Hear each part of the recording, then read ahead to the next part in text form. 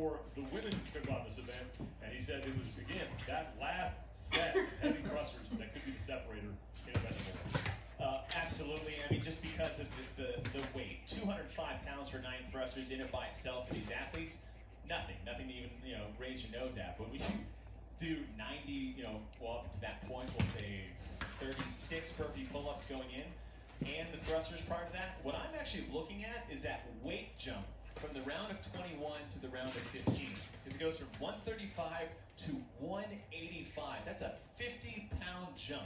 And that rep scheme, I think that, it's obviously we always say it's the round of 15, but that is a big jump from one to the next.